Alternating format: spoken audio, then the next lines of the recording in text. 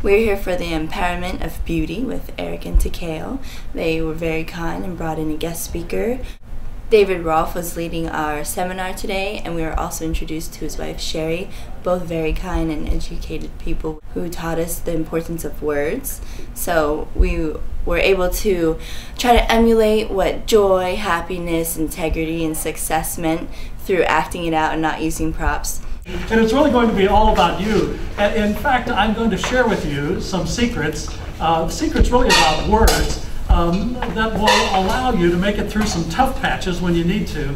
Mark Twain talked about getting paid 7 cents a word. He wouldn't take any of the 15 cents for the big words. He just liked those little ones. And me too. I think you can use little words fitly spoken and have a great amount of communication. And that's in the half hour that we have, we're going to be talking about words that we use all the time. You know, there are only 5,000 words that are really used in the English language. When you hand it to it, it's presumed that you're about to communicate this word. And then you must act out that word so that all of the judges unanimously select that word. Group 2, right over here. Group 1, right here. Group 2 will actually separate a little bit more. So you get 5 minutes to talk on which word you want to do. So the bell starts now. Hi, we're here today learning how to communicate. Aloha. You said you like that one. Are you graduating? I think success would be easy. You could like build a pyramid. I would be able to that without any. Sorry.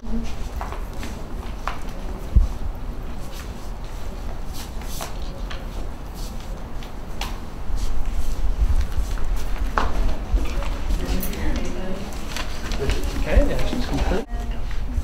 Right, begin.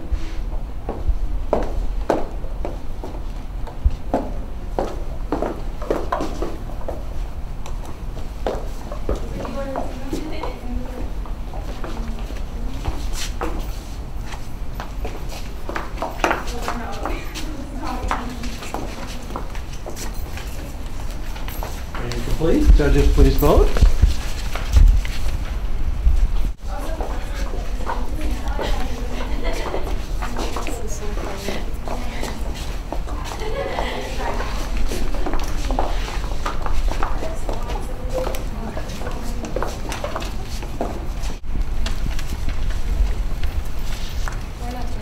One point. That's great. Go back to work. Let's see. Go back to work and come up with another word, okay? Go back.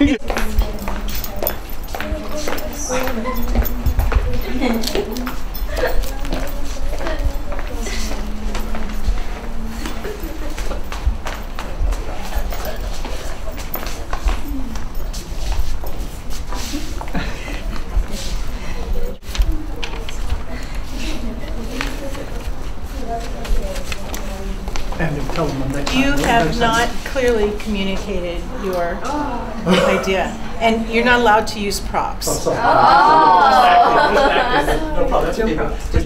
Sherry? Team 1, you have clearly communicated your idea. Wow. 1 more point. 2 points for team 1.